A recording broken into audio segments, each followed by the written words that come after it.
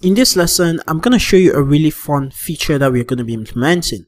This is one of the blogs I love, and what you can see in most blogs is a list of articles. Now, when you click on one of those articles, it takes you to a page where you can see the details of that article. Notice the URL right here. Okay? So, if we go back, click on another one, you can see right here we have the details of this article. But notice the URL, it's changed. So, if we go back, click on another one, the URL changes and we see the details of this article. So what's happening here? What is happening is, on this page, the database fetches the details of this specific article and displays them here, and it fetches these details depending on what is in the URL right here. Sounds fun, right? This is called dynamic routing, because we can't have a blade.php file for all the articles in our database, right? So let's talk about this. What we want is, when the user clicks on view, it opens up the details of this to-do and displays them on a new page for a single to-do. Let's go ahead and get started. The first thing we are going to do is go to our web.php file, which is in the routes folder. And we are going to register a route for this. So we're going to say route get, and this is going to be to-dos, / and here I'm going to pass in to-do, like this. And this is the name of the dynamic field that we are going to use to know what specific to-do the user is trying to see. Then we're going to pass in the to-dos controller at show method. So the show method right here is going to be the method that is going to handle viewing a single to-do. So if we go to the to-dos controller, here we're going to define a function called show. When Laravel finds out or detects that the route we are defining has a dynamic property, and how does Laravel know? It realizes that the path has these curly braces right here. Then it's going to pass in an argument right here called to-do. So this, you can call the name of the argument anything, but it's going to pass in right here the to-do, or we can call this to-do ID. Okay, so what does this mean? This is a dynamic property called to-do. Just like we saw in the blog we just checked, every time we try to visit a single article, it passes a dynamic property right here, which is the name or the slug representation of that specific article we are trying to view. So in our application, Laravel says whatever is passed here as the dynamic property, we are going to provide it in here as an argument into the show method. So here, for us to see what is happening, we're just going to dump to-do ID. And don't worry about the DD function. It's a helper function in Laravel that helps us kill the application and dump the contents of a variable. In other words, if you're used to PHP, then you should be used to doing something like die, then you do var dump, and then you pass in the variable that you want to dump, like this. So die dump is just a short form for that. So now, let's visit that route. We'll visit our application. Remember, it's /todos, then a dynamic value. So we can pass in anything. And you can see the dynamic value here is JDKD. So we can pass in maybe a number. So maybe 1. And you can see it dies the value right here as 1. So if we can pass this maybe as 12, you can see it die dumps the value here as 12. Okay. So now that we can successfully dynamically use this page to get whatever value, how are we going to use this to display the details of a to-do? We are going to use the model to fetch a to-do with this ID. So we're going to say to-do is to-do find to-do ID. And we are going to return a view to-dos.show. And we are going to return this with a key or a variable called to-do, and we're going to pass in the to-do variable right here. Okay, or we can also make this shorter by simply saying return view to-do find right there. Okay, so Laravel gets the to-do ID from the slug in the URL, which is right here. So from this dynamic part of the URL, and then it uses that ID to find the specific to-do using the to-do find static method on the to-do class, and it returns a view called todos.show. But we have to create that view. So we're going to go to resources, views, to-dos, and we're going to create a file called show.blade.php.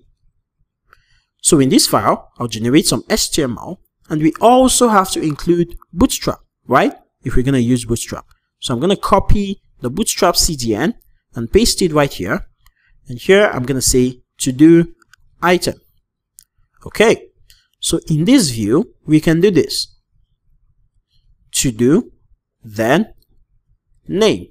Because remember, we render this view with a key called to do, or a variable called to do, and we can get the name. Because remember, to do find is going to find a specific to do from the database with this ID.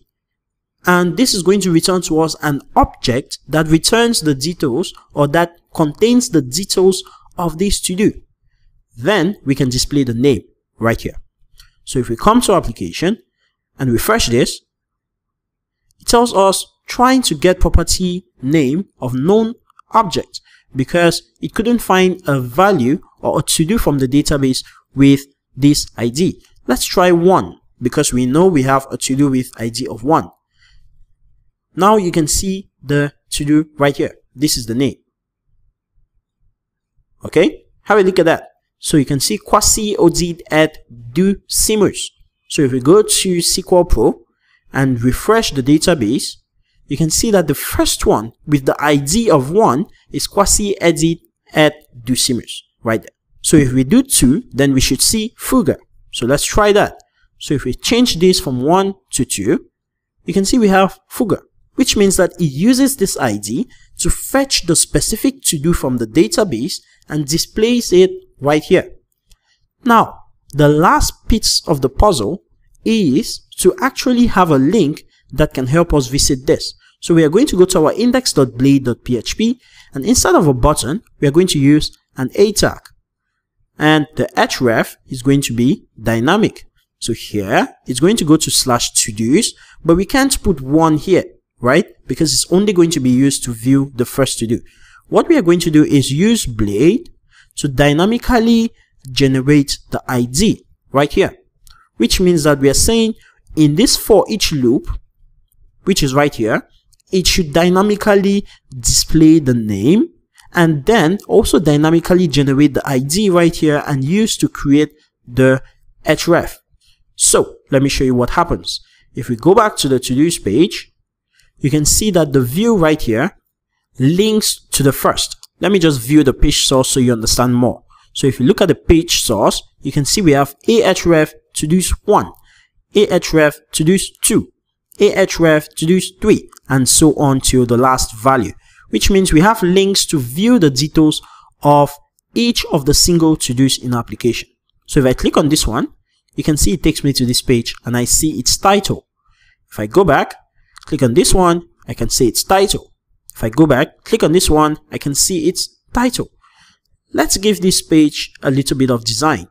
So I'm going to go to the show.blade.php and I'm going to have the name to be the title of the page. So I'm just going to have a container. And here I'm going to have an h1.text center.my5. I'm going to place that title. If I refresh, there we have it. Then I'm going to have a card with the details of this single to do. So I'm going to have a .card default, then a .card header, which is going to simply say details. And then I'm going to have .card body, and inside here I'm going to say to do description. And if we check out this, great, you can see we have details and then we have the description right here. Okay, maybe we want to have this in a row so that we limit it. So .row, .justify, content center, and then here we have .call md6 and paste the content right there. If I refresh, Great, here's the content. So you can see how we've implemented the functionality we saw in a block just right here. So how do we achieve this block-like functionality?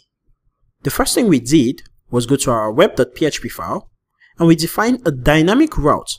And the way we define the dynamic route is by adding these curly braces right here. Then we said this dynamic route should go to the to-dos controller and execute the show method. In this show method, we get the dynamic part of the route, which is supposed to represent the to-do ID, and then we return the view called todos.show, and we send the data called to-do, which is going to be the result of finding the to-do from the database right here. In the show.blade.php, we display the name of the to-do and then we display the description of the to-do. And here's how it works at the moment. If we click on view, we see the details of that specific to-do. That is awesome. Alright, make sure you try this out and I'm going to catch you up in the very next lesson.